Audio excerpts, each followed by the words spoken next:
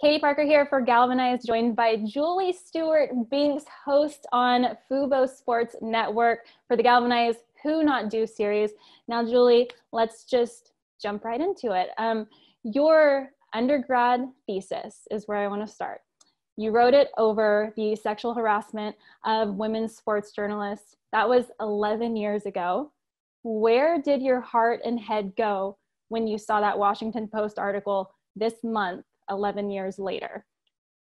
Yeah, I mean, well, first of all, thank you so much for having me on. It's a pleasure to be able to speak with you and to be able to tell my story and give some insight into the journey that I've had so far, because it has been a bit of a roller coaster. But seeing the story come out with the Washington football team was pretty triggering. And I think that it was like that for a lot of women. I had a couple different texts from people around the industry who were like, this is really kind of tough to see and to read it because we've all dealt with it. And like, I've said things like this before where I've gone on the record being like, I've experienced sexual harassment in every single job I've been in.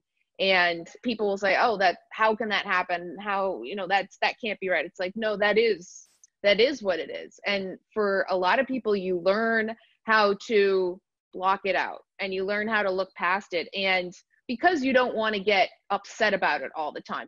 For many women, anytime we've ever brought up anything like, oh, this person made me feel uncomfortable, this person said this, or like you actually go to HR about complaints, it's like, well, you're kind of the problem about this. Well, like, you need to toughen up.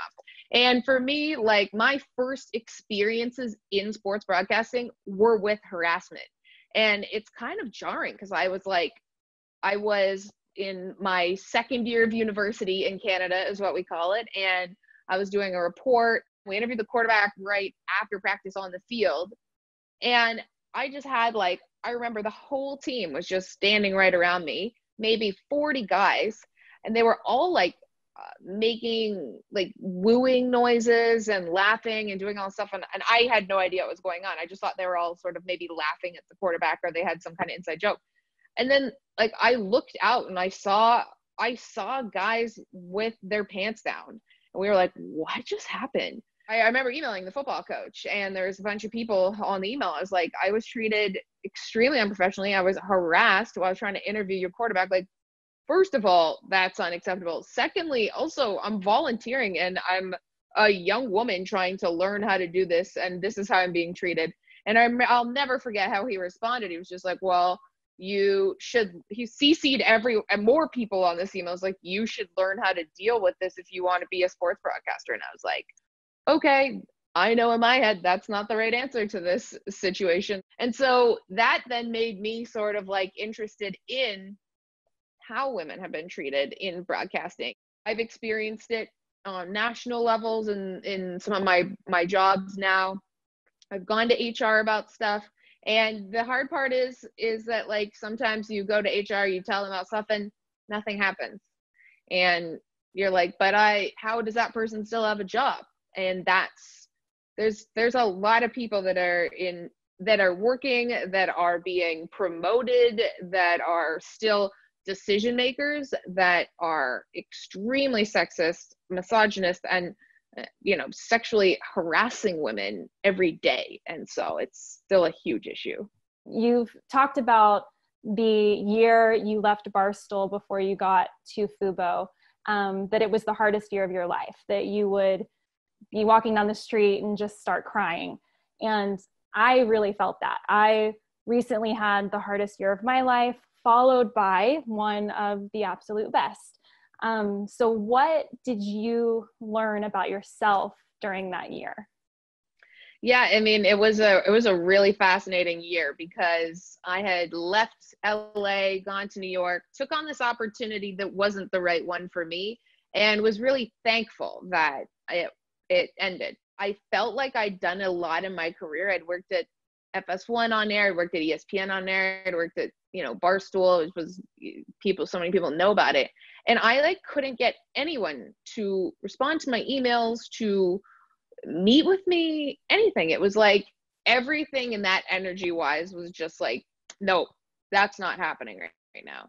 And it was really difficult because I had to then I really, really had to dig deep and remind myself, okay, like you have all these skills, you have all this experience, like I don't know why this isn't working right now, but you have to believe in yourself so much. I have become a bit more spiritual since that time of just like meditating and kind of understanding, like sort of stopping the, I have, you know, we deal with a lot of anxiety in this industry, but just sort of thinking like, what is it that you want? And sort of try to like slow down the chaos in your head.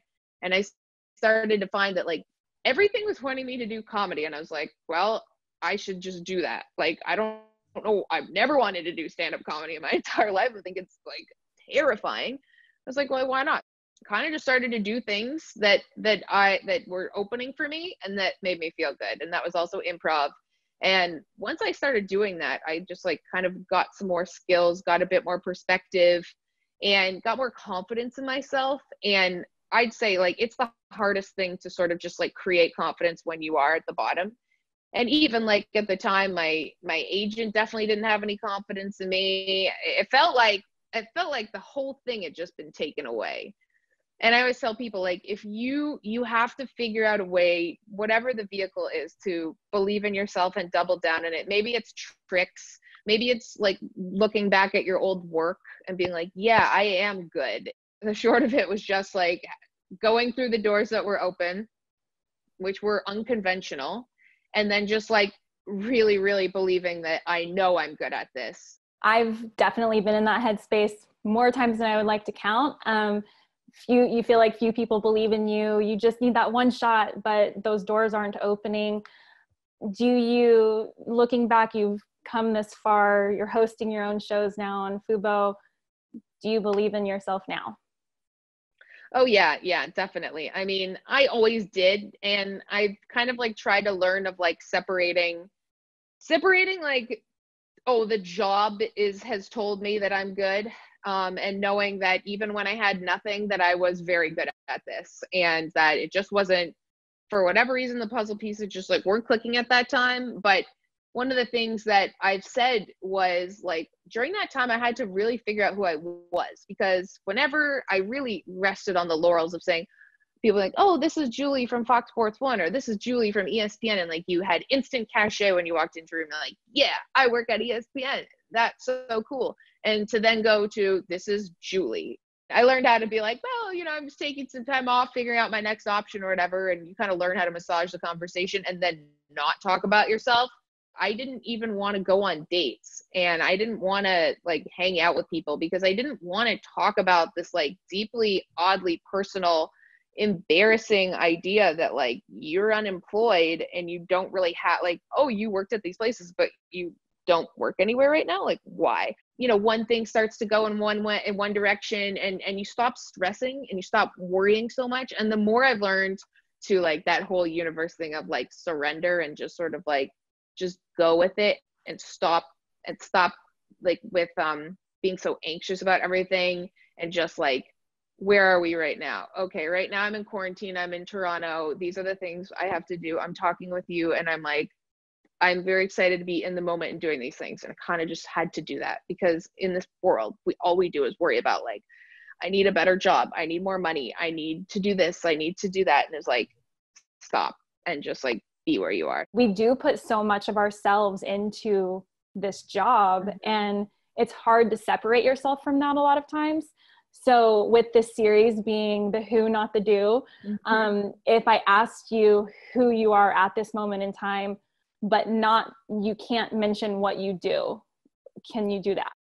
Yeah, yes, definitely. I'm like Julie Stewart Binks, who is very authentic, clear, very much myself. I have almost too much confidence in how I want to act and how I want to be, and that could get me in trouble or make me look like an idiot. I am very close to my family, caring. I want to be someone that helps people. What you do is such a small part of who you are, and even what we do right now is such a small part of all the things that we have the potential to do. It does take a level of like comfort and understanding that like we're so stressed in this industry that like, oh, this will be taken away, I won't get this. But it's like, the more you can kind of just like take a deep breath and think like, everything's going to be okay. Doesn't matter who I work for. As long as I'm happy doing what I'm doing, I will be successful. Thank you very much for taking the time to share a little bit more about yourself. We really appreciate you joining us in this Who Not Do series. Where do you want to direct people to be able to see you next? First of all, my show's on FootballSportsNetwork.com, which is free, which you can just type into your computer right now. Julie SB _ is my Instagram, and I pretty much just try to keep it 100% there. And then on Twitter, JSB _ TV. We will be keeping in touch with you and keeping up with everything that you're doing. Thank you.